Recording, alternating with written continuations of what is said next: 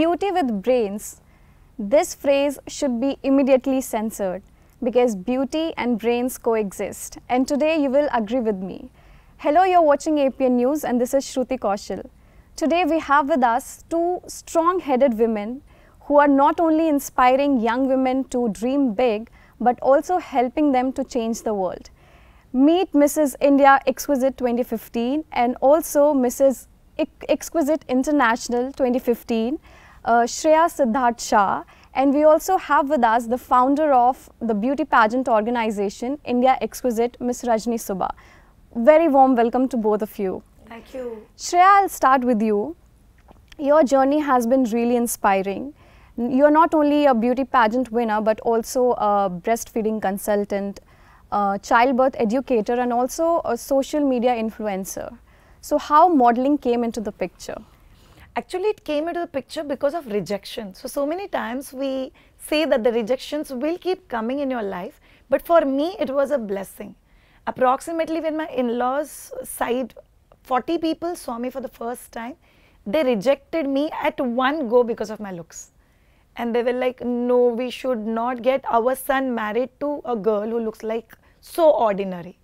From inside, beauty was there, but external, somehow I never worked on it. And then life kept rolling. A basic looks were taken care of. I had my 2 kids and I expressed my desire to my mother-in-law that I wish to take part in a beauty pageant.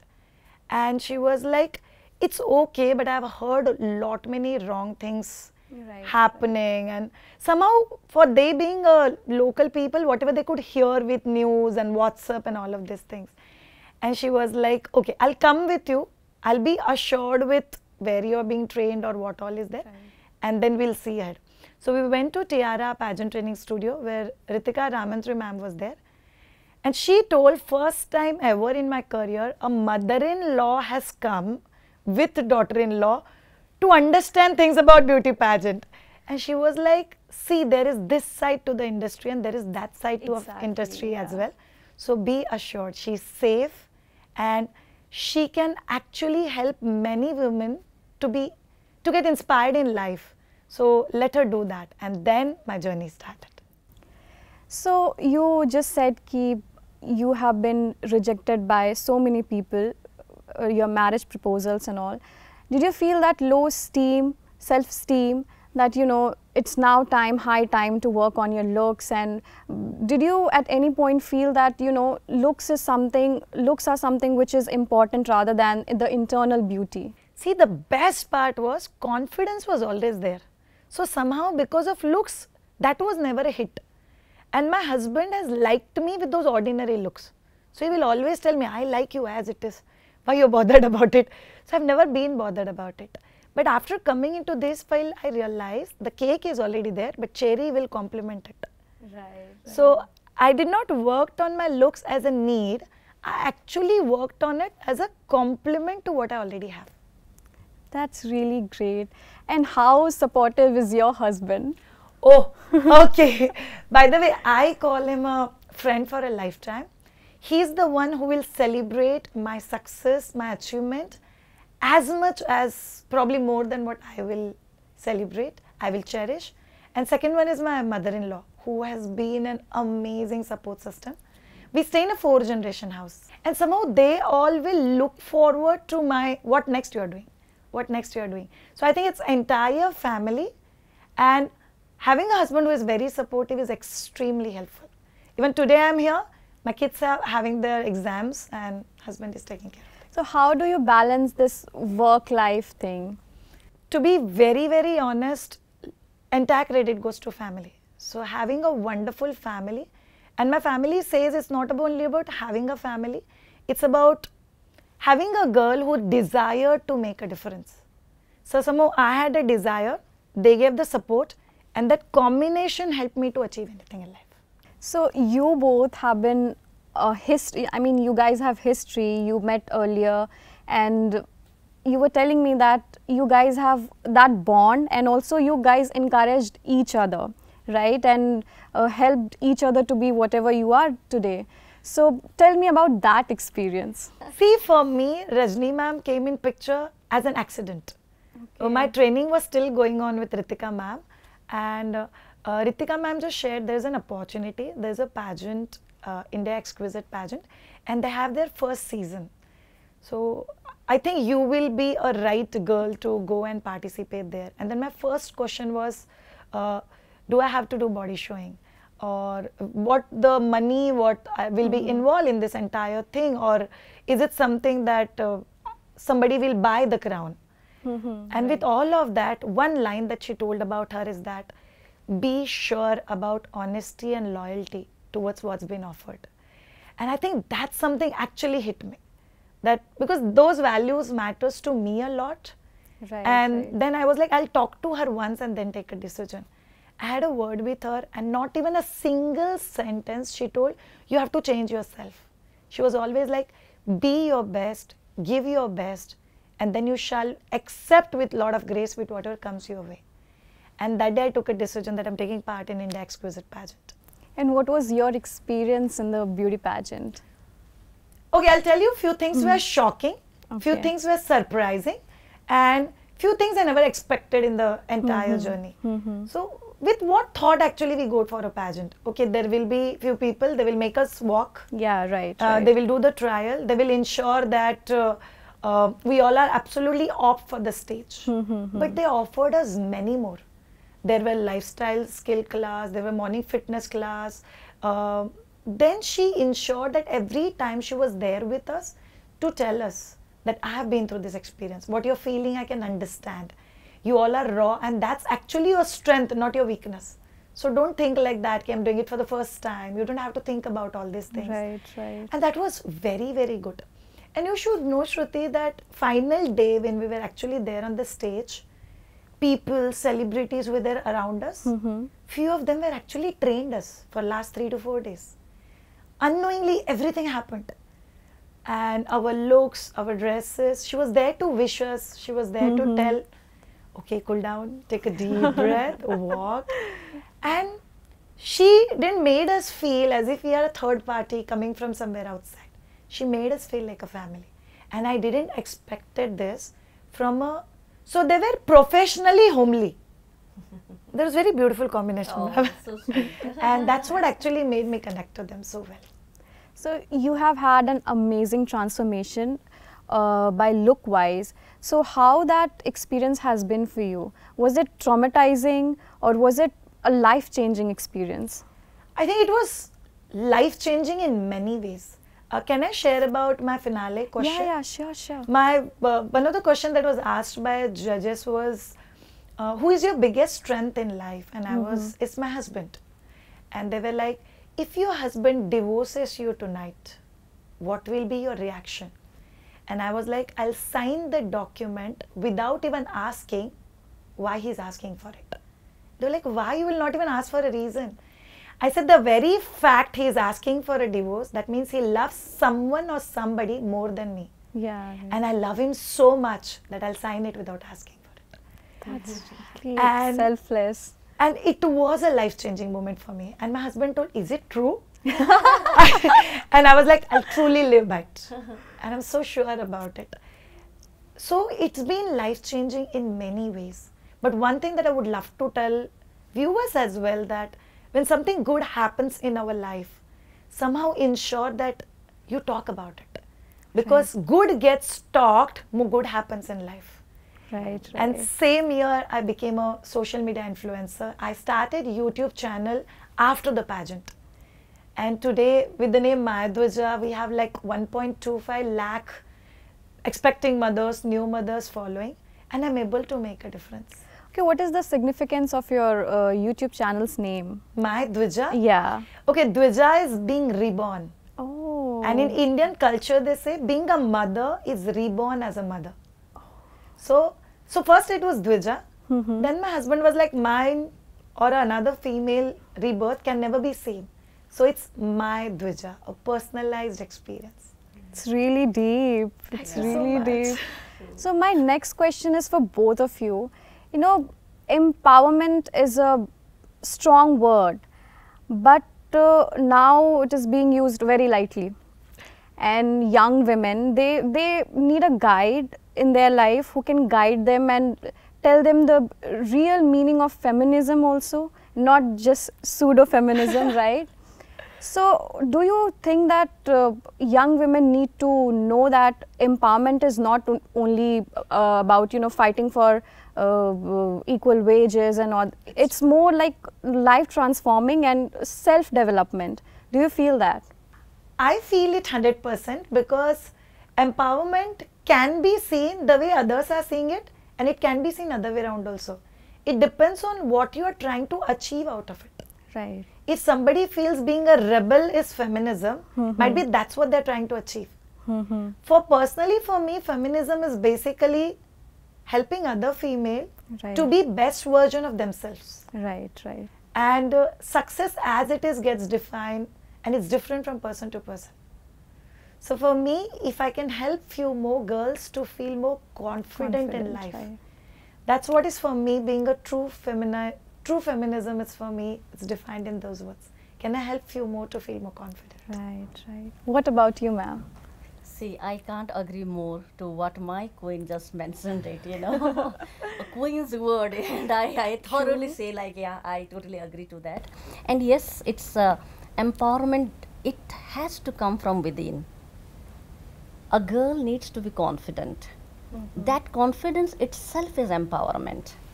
And the first thing that should be taught to a girl as a child is being confident about who she is. In whatever color she is, in whatever, you know, size she is, she should be made to understand that clothings are, you know, just something to cover up yourself, just to add an edge to the confidence that you already do have. And this thing, I think, you know, can be infused in a girl child by her mother only. Yeah, right. A strong parenting is the need of the hour. That's what I feel. Because there are so many girls who look beautiful in the outfits that they wear, but then what they lack is that confidence. Right. So whatever, you know, pricely dress or like any outfit that you wear, if you don't have that confidence, you will never shine through. And to shine through, to make the girl as bright as the star, a mother's role is vital. And for that, the mother should be empowered, she should be confident, who can give birth to a confident child. When I look at my queen, she has 2 daughters. And both her daughters are doing awesome in academics, in cultural activities. You mentioned it, even in sports. Let us hear about your daughter also, Shreya, in all these years. You know what they are doing. It's actually truth what she said. The parenting role is so crucial. And I was asking my husband, how do we parent both the daughters? My elder one is 12, younger one is 8. And he was like, it's very simple. Be what you want them to be. Right. And my elder one is a national player. She does a sport called as slalom, which is freestyle skating. And my younger one is a state level player. They both play musical instruments, banjo, synthesizer, drums. Amazing. They speak 4 languages very fluently. And something that has been their strength is confidence. Recently, they gave their hair off at Tirupati. And they were roaming around like this, and I asked them, did anybody tease you? Mama, that's their problem. We are so happy we don't have to spend time in combing our hair. Yeah, this maturity at such a young age is... Yes. Exactly. And I think that's beautiful. And second being their strength, what ma'am told, that they should have an openness to communicate anything and everything within family. Right. And I so enjoyed it, be it puberty or be it anything that they go through at their work, at their school or at their sports place. They are equally free, in fact, little more free to talk to their father about it. So first they'll be, let me talk to Papa and then I'll come and talk to you. So I think that plays an extremely important role, what ma'am said. Because there was a time we were parented by only mother. Right. Today is a time where fathers are almost equally involved in parenting. So if we both come on the same page and then take an action, it'll be always be wonderful. That's really great. Thank you.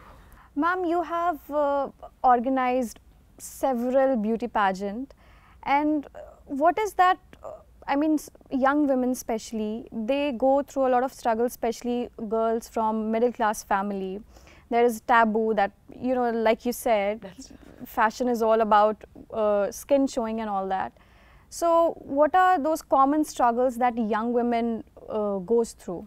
See, when it comes to beauty, we talk about the overall, you know, well-being of the individual. So when we talk about the overall well-being, that counts the fitness also. Apart from having a high, you know, intelligence quotient, we also want them to be very fit. So how do we judge a girl who is fit or not? We simply can't make them, you know, do certain activities to check their fitness. We have to see in what, you know, measurements they are in. What is their, you know, like sizes, and the fitness level is only, you know, checked when they are in the bikinis. But bikini, the moment we utter the word bikini, it tends to become, you know, a very hush-hush word in the, you know, a circle which is like, yeah, of course I would mention that, you know, in the lower strata. Okay. And of course in certain provinces of India, like the bit, some of the states which are a bit, you know, that's true. Tier and third tier. Yes, exactly. Right. So then what happens is the parents are not so willing. So the girls, they come and they say that we really want to participate, but then like, ma'am, you shouldn't be posting this, you shouldn't be posting that. Right. But then I tell them one thing, see, the day you win the national here, you are going to represent the country internationally. That's true. And bikini does not mean that you are trying to show off your skin. It's all about how fit you are and how confident you are. Again, the word confidence comes here. I really emphasize on the word confidence because that is the only thing that takes you places. So basically what happens in middle class family, parents are not only, they are worried about not their daughters being, you know, harassed or something.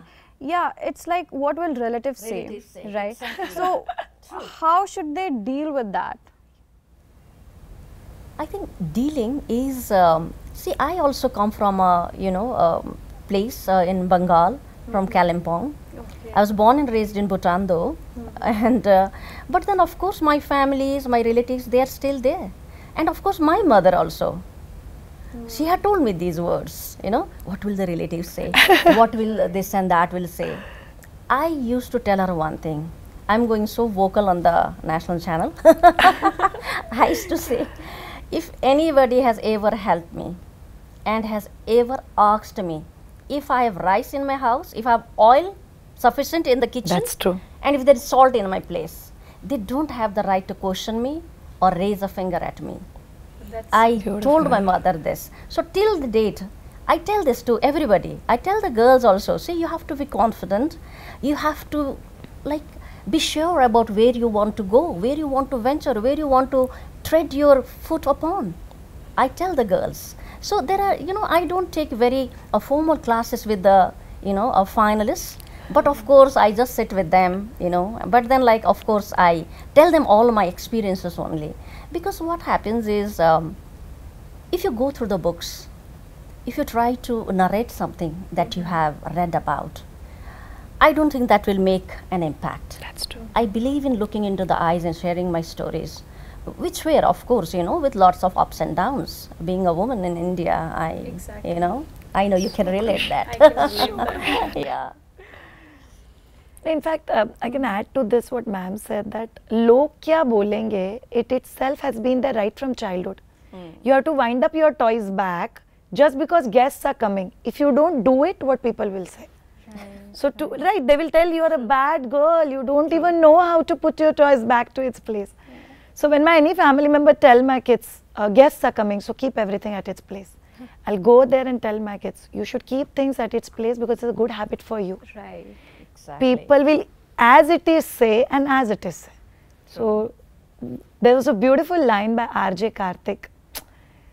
लोगों के बारे में ज़्यादा मत सोचना, लोग अमरूद खरीदते हैं और पूछते हैं मीठा है क्या, और फिर नमक और चटनी डाल के खाते हैं. So it actually goes like that. So Shreya, you are working towards women's health and you are so vocal about it on your social media. and you're also a childbirth educator.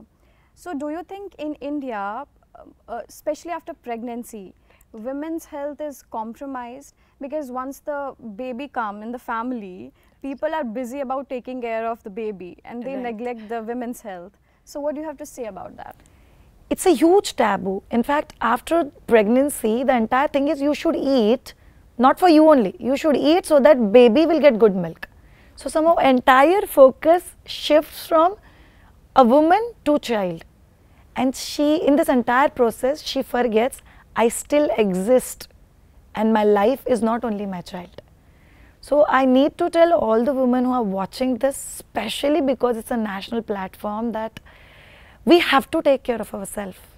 So my child is important, my husband is important, my family is important, but I can only take care of all of them if I am fit enough to take care of them. Right. And I will not even enter my kitchen unless I have finished my fitness and my meditation in the morning. So I know that 7 o'clock I have to go to kitchen, 5 o'clock get up, read book, do exercise, ensure that you eat well full day, you have fruits. So there are a lot of women who will do salads, fruits to their family, but they'll be like, I'll eat the leftover. No. There are many of the times I'll pick up the best and my mother-in-law will say, you eating the best, you're not keeping it for kids. I said, no, you know, I like that best, so I'll be eating that. And that attitude somehow we have to develop, that I am also important. Right. And that's important. And lastly, the field in which I am working, somehow the society judges a woman how good so-called she is by understanding how good breast milk she can produce, what is the weight of her child, if she is able to make her child quiet in public, but that doesn't define a mother. A mother is far beyond what you can see. Exactly. There's sleepless nights, she has changed her shape and size to bring that little angel out, and she is doing what best she can do as it is. So for that reason, every woman should be respected, herself as well and to others as well. I truly agree. Thank you. You have also represented India internationally. Yes. So what was your experience there? It was grand. Firstly, I'll tell you, at Delhi, India Exquisite pageant was an absolute grand. And then we went there, it was a lovely experience. We were not judged on our shape, size, color. But the best part, I'll tell you, Shruti, that you're recognized as India when you go internationally. So never they told us, Shreya, can you please come 2 steps ahead? They'll always tell, India, come 2 steps ahead. I think that feel we can. It's a lovely moment that there are many of them will build their opinion about India with what they see me. Right, right. So the way I walk, talk, not to impress anybody, just because I represent my country at that moment. So it was a lovely experience, that limo ride, lot of experiences they added to create it an amazing memory. And she's been every moment with us there, and she was like, live it as a moment, live it as a lifetime moment, because you can cherish it later. So that was an amazing experience. Then from there it took like 7 years, and after winning the first year, I had been a judge, I've inaugurated events, I've been there with a lot of politicians, influencers in my state. I'll tell you the count, 63 events within an year I was part of after winning a pageant. That's huge. That was huge. I've been interviewed, I've been there on TV, news channels. It's been a lovely experience. And then after 7 years, yesterday I participated in India Style Fashion Week 2022 as a showstopper. And ma'am just called up and said, I want to see my queen on stage. And today I'm there on a national TV for an interview, and it's an honor. Thank you so much, ma'am. Would love to be loud enough to tell you all people to give an opportunity, and to her to still remember that you are still my queen. So thank you so much. So my last question would be from both of you. Yes, please. That one advice you would like to give all young women out there? I think it's just not wearing the physical crown on your head. Every girl should have that invisible crown on their head, so that they always hold their head high and chin up and walk. Beautiful. What about you, Shreya? For me, my teacher Mahatria says this line with which I have been living. In life, you do not get what you desire. You will only get what you deserve. And the path needs consistent, directed, self-motivated, intelligent efforts. So as a woman, ensure there is nothing called as she is lucky enough to get it. It just, she has put in those steps to actually reach there. So And never, she deserves it. she deserves it. So never see anybody's results. Always get inspired with their journey to get those results. Thank you so much, both of you, for joining it. It has been lovely speaking to both of you. Thank you so much. Thank you, Shruti. Thank you, ma'am. Thank you. So that was all for today. You are watching APN News. This is Shruti Kaushal.